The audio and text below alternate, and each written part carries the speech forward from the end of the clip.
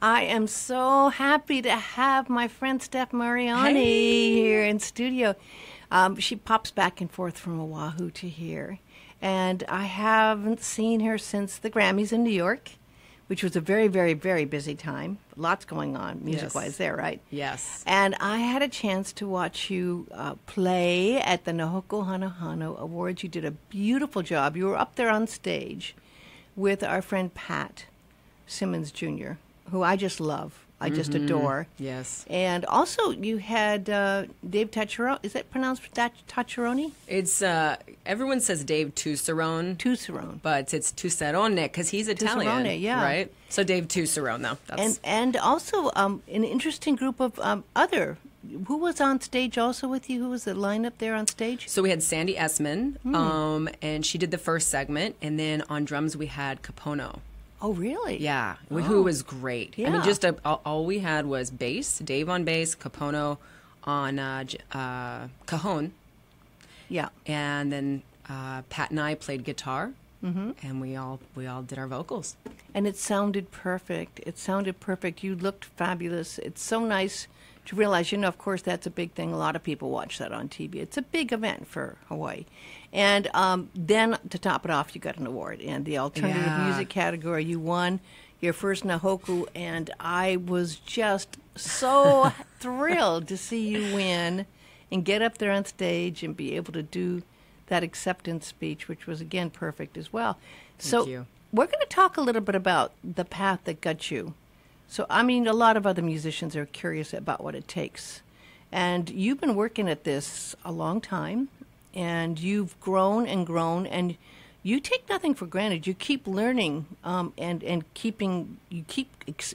finding out what you need to learn to take it to the next level. And I saw that happen with this Stay Gold CD. I saw you really being dedicated to make it happen. Was that your third or fourth CD? That was my third. Mm-hmm. Yeah. And it was just a huge leap forward because you learned so much. Now, one thing people may not be aware is you travel all around the country and play. I do. I'm folk music. I'm not Hawaiian music. So I only do a select amount of shows here in the Hawaiian Islands per year. And then mostly I am on the mainland. And you also are part of the indie group that Grant and Eileen have, and you have performed at those special events that happen. I know in New York. Wasn't that a fun event there? That was so beautiful. That was I think so they nice. they get better and better. Yeah. I loved that. And that was a great venue, too. What was the name of that? It was a club. It was like Penny something. I can't remember, but it was so classy. It was Such like a nice underground, club. yeah. And me not knowing New York at all. I mean, I'd been to New York only once years and years and years ago. So it was such a trip to see everyone there. And of course, you've played in New York, and you connected also with some people I was really shocked. All of a sudden, this Nashville element came into your music last year. Yeah, so I went to Nashville and played a couple of shows, and one of them was the Indie Collab show. And that was kind of neat, just going from door to door, looking at different artists, different music, and it's a little more my genre, which is like folk rock. Yeah. I'm not going to say country because I don't have much of a twang, but it's Not really country, no. yeah, just kind of down home music like that, just playing guitar and singing. But it was great, and I know we're going to talk about my next record, but we're going to be recording it in Nashville. How exciting. Yeah. Well, good players. Yeah, probably the best players in the world are sitting right there. Absolutely true. And so let's talk a little bit about that night. I mean, to get a Nahoku is not an easy thing. When there's a lot of people in the category, sometimes categories don't have a lot of people, and then it's easier. But just even to get nominated takes a lot. And it's very different than the Grammy group. It's people appreciate people who are really working hard, and they, in their own Hawaiian way, keep an eye on you. They're keeping an eye on you to see how your process is going, right? Sure. Did you feel that way sometimes, that you had to be Pono? Yeah, I mean, it's like my album, Stay Gold. It's the same concept. Absolutely. I think you made a very wise choice when you chose Dave Tasseroni to be your producer engineer. I think so. Very, very well. He's done some of the best, right? Yeah, he won like 7 Nahoku awards. I was just one of them. He's not an easy guy. He's a kind of strict taskmaster, isn't he? He's pretty tough. Yeah. Yeah. He's tough. I mean, I know you, and if we were talking about ego earlier, if you had an ego and couldn't take direction, it would be hard. You had to kind of really be open to receive his direction, right? Yeah, you kind of got to just get naked and, just be humble and take it. And the reward is, like you brought out earlier, is the learning process, right? Mm-hmm. So, and that's the cool thing with social media now. You get to watch people learn and progress. Yeah. But with someone like Dave, you have two choices. You walk away or you sit there and you learn. Yeah. And you did it. You learned. And so now it's always like, oh gosh, okay, got to this level, got to take it to the next level, right? And so the next level for you is going to be creating a even more interesting music with, you found Lonnie Parks. Yeah. And you're going to be producer, work with him and co-write with him? Yeah, so Lonnie and I and Jody, and we have a Jody Quine, we have a little crew of people that always kind of sneaks away during the pre-telecast in LA, and we go grab drinks at a little secret lobby. And we were doing that a couple of years ago, and we started talking, and I started telling him about a song I was writing. And he says, we should toss some things back and forth. And he's worked with he's worked with some great guys. Their names are escaping me, but in the folk world, right, which is where my roots are. And so we decided to co-write, and that was like 2 years ago. And I sent him the first song about a year ago, and we tossed it back and forth, and it's coming out really good. So we're going to keep doing that, and then I'm going to be out there in his studio in July for his wedding, and we're gonna maybe just throw something together. So this is a year working on one song. Now, most people try to get a whole CD out in a year. And Yeah. that's a lot of time working on one song. Yeah, I mean, everything happens in its own time. Some songs you write in 3 minutes. Yeah. Some songs it can take a year. Yeah. Because you're always trying to improve it. It's like, well, I'm not saying exactly what I want to say, right? So I'll wake up at 5 a.m. is like my golden hour, and even this morning I woke up at 5 a.m. and I realized what the next song was. Oh, really? And I'm gonna send it to him as soon as I get home to my studio. The words came to you. Yeah. It's the whole concept, everything. And what's cool about it is I'm a good starter. It's hard to finish, right? Yeah. But Lonnie's a great finisher. So I can send him my ideas, and he has just these really great ways of articulating what I'm trying to say in a way that everybody understands. Because I'm an introvert, so I can be in my own head a lot. I have never thought of you as an introvert, Stef Mariani. Right. Okay. So here's the thing about that. Like as entertainers, I think you'd be surprised how many are, because we're writers first and foremost. Yeah. Right. Everything's born when we're writing. And we have to look.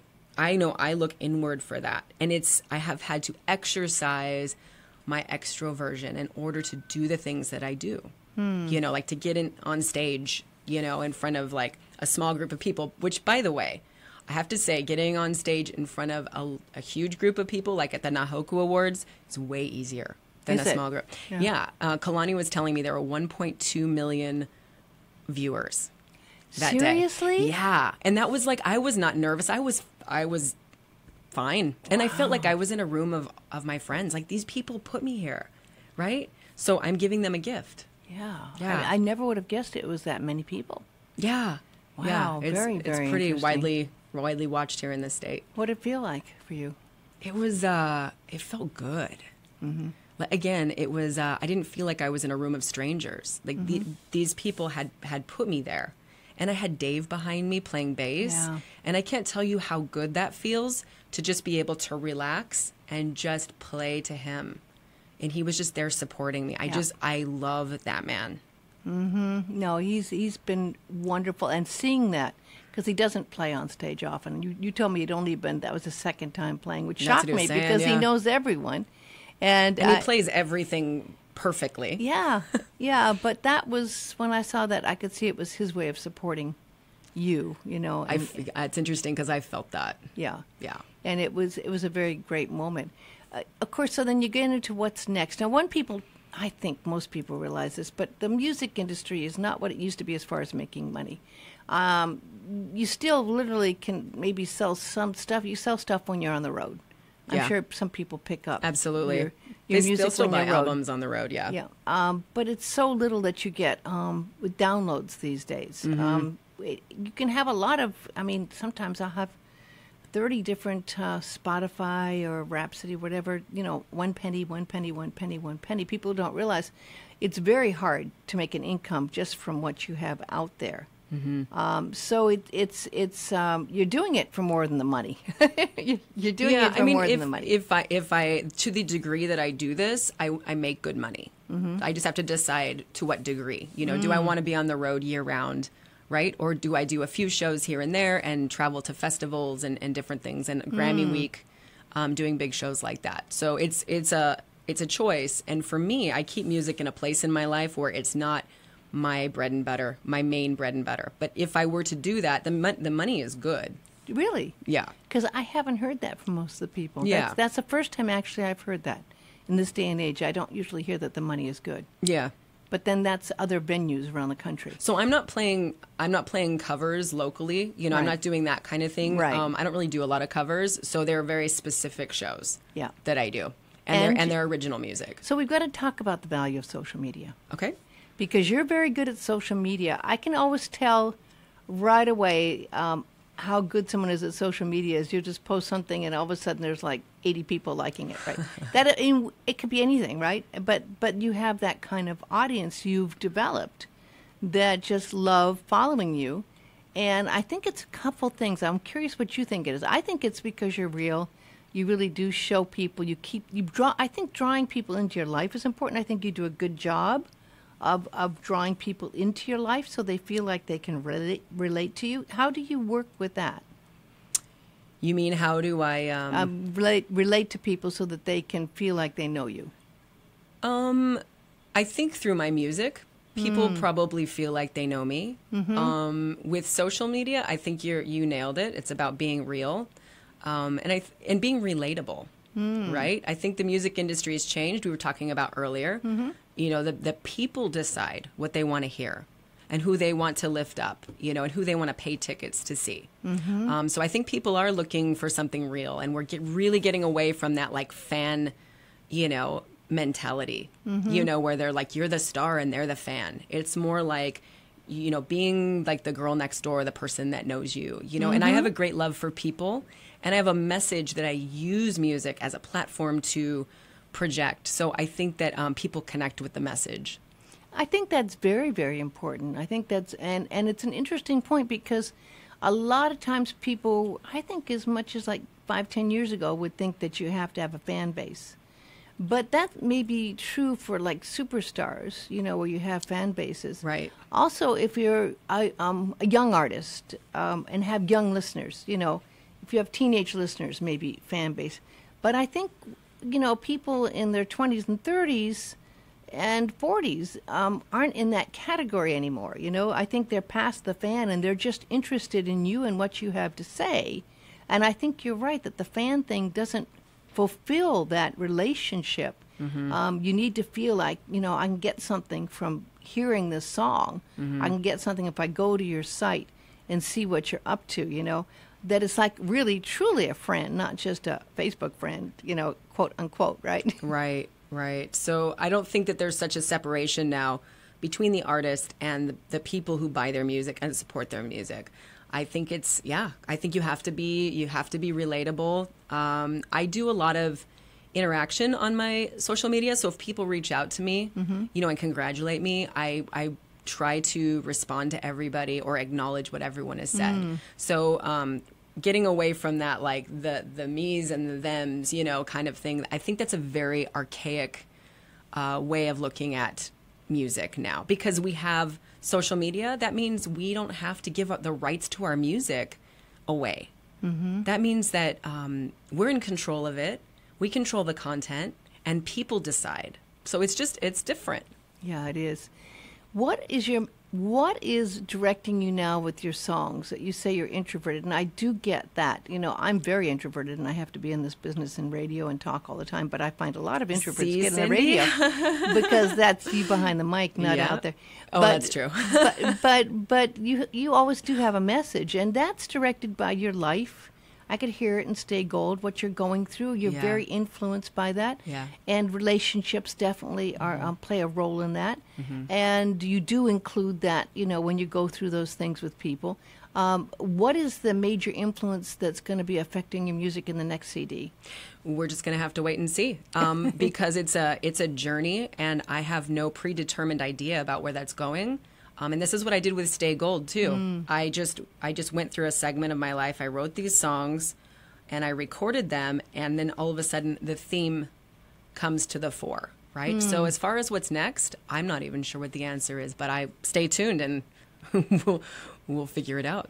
Well, and you kind of went past some of the things that you were going through in that Stay Gold. By the time it actually got recognized and was out, you'd already moved on, because it takes that long to get in the studio and do that. So yeah, a lot of my songs, I would say that's true for, but not Stay Gold, because of the message. The message is to remain a good person in a hard world, and it just happened to be released during a time where people are pitted against each other. The media is just going crazy right now.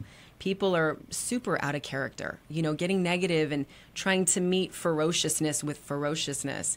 And the message is to not participate in that, right? And to exercise compassion and kindness like a muscle. So every day do something compassionate, hold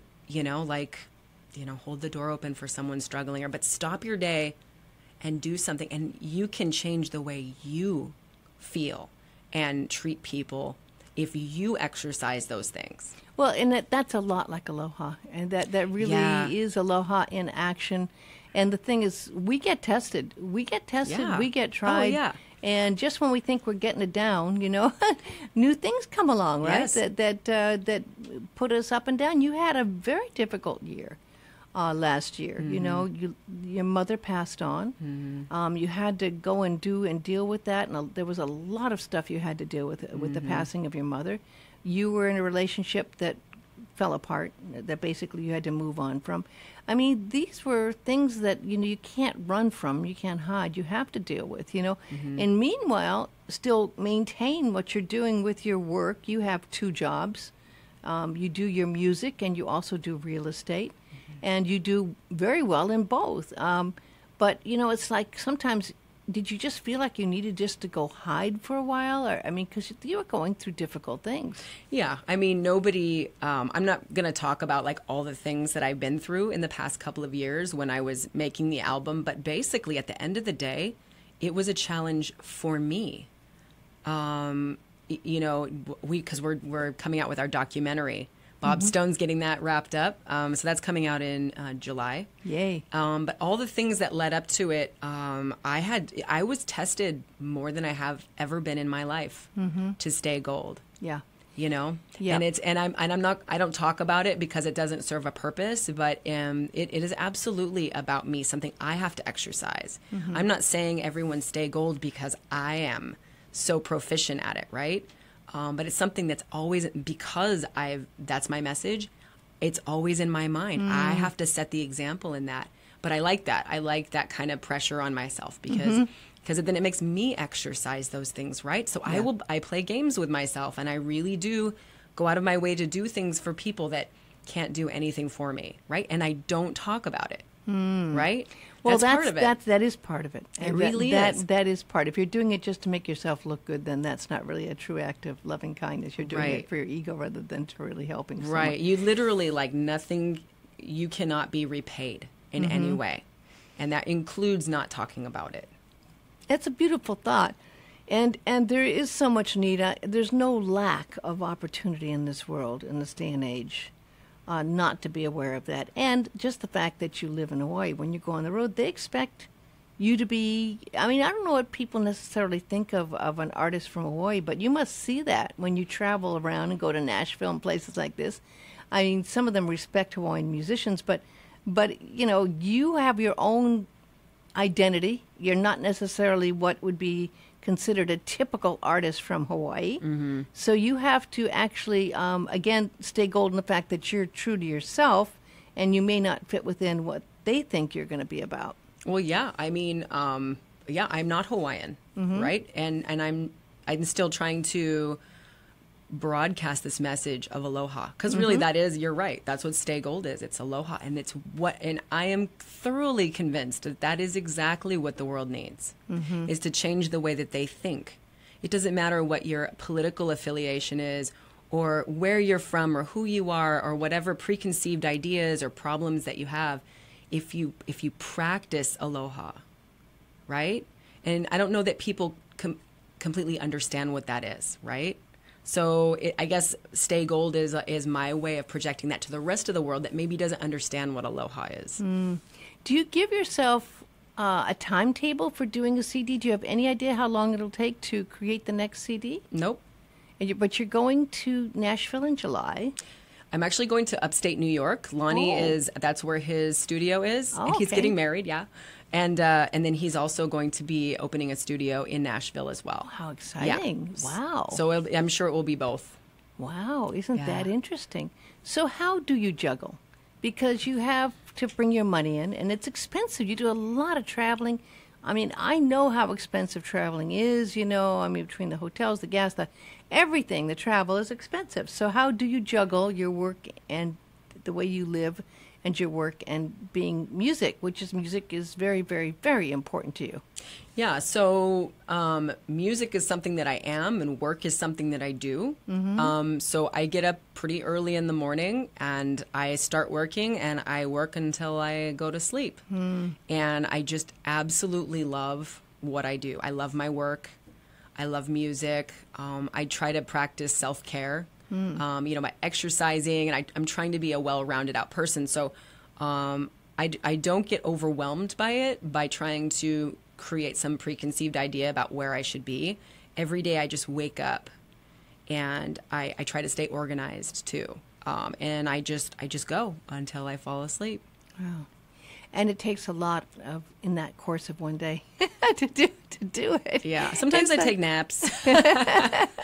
and it takes a lot of energy to perform. I know you go to the Big Island a lot and it's got to be very interesting. I don't know if you have friends over there, but we've been watching what's been going on the Big Island. I actually was surprised at the Nahokus that there weren't more people that mentioned what's going on the Big Island, but it's very, very challenging. Yeah, I didn't think about that. That's true. There weren't a lot of mentions. I thought there would be, but I mean, it's such a thing that's going to be taking a long time to survive, and there's a lot of musicians and people over there who everyone's being impacted by it, of course. And you'd go over there and play quite often. I'd see you say, I'm going over to the Big Island what, 2 or 3 times a year at least, right? Yeah. So I do music festivals over there quite a bit. Yeah. But we had big winners from the Big Island, Kahula Nui. Yeah. They're fantastic. They're the big band guys. And I forget which award they took, but they're wonderful. They're from the Big Island. They're from Kona, I think. Mm-hmm. Yeah, no, it was good. It was well represented, of course. Maui was very well represented. Yeah. I mean, I know and you know that there's some wonderful musicians here on Maui, but it's also changing and evolving. And there's an interesting whole new group of people. You're one, Kalani, and others who are coming in and bringing a new message. And it's good to see that that's being accepted, because it is evolving. It's definitely evolving, and it can't help but evolve, right? I mean, it has to evolve. And I'm friends with a lot of the musicians who've been there, for years and years and years. But they're the ones that are giving the wise advice. And it was sad at the start of the Nahokus. You saw how many people passed away this year. I mean, it was shocking when you just looked at all the number of great people who passed on. Yeah. So the band, the wand is being passed on to the next generation to carry this, Yeah. because it's already, I mean, there was just, I think it was about 5 or 6 of the greats that left us last year. Yeah. So there's a big responsibility, and you Agreed. do a lot. You do a lot to maintain it. And I can't wait to hear some of your new music and to see what you're going to be coming up with, because I know you think a lot about it, and it's quite an important way that you express yourself. And I know it's from your heart and soul. So I can't wait to listen to what's coming up and what comes next for you. Yeah, I'm really excited about it. Just what we've done so far is I feel like it's taking it to another level for me. Because I'm not writing and arranging it all myself. So now I'm bringing people in. Lonnie's Grammy nominated, and he's fantastic. And we are affiliated with an incredible crew of people internationally. So it's I'm sure we'll be bringing in different people from that crew too. Yeah, no, that's it. That creativity, that is like the birthing of a project, is so exciting. Yeah. There's so much that goes into that creation process. And then there's the part that we talked about. It's not just the creation, but it's the way you feed it afterwards, and the way you market it, and the way you get it out there, and the way Right. you take care of it. Right. I'm not real good at that. I like the creating process a lot more than taking care of it once it's out Yeah. there. But it is very important, and people don't realize. For someone like you and many people that are in this particular level, you've got to do it mainly yourself. This is not like something you hand over to someone else. This is, you've got to also, so it's like a third job, really, which is the marketing part of it. Yeah. I'm getting away from that, though, and I'm getting a lot of help. It's all on the back end, so you don't see it, but there's no way humanly that I could do everything that I'm doing. Yeah, I can totally get that. I mean, really, I'm going, how in the world? but I think you're a great inspiration to a lot of people, and you do stay gold, and I'm so happy that you got the recognition you deserve this year. And there's more great stuff to come. I mean, there's some wonderful things on the way still. Well, thank you. So you're just really just blossoming, and it's going to be an exciting adventure for us to follow. Yes, I'm excited. Yeah. Thanks for coming in today, Steph. Thanks for having me, Cindy. Aloha. Aloha.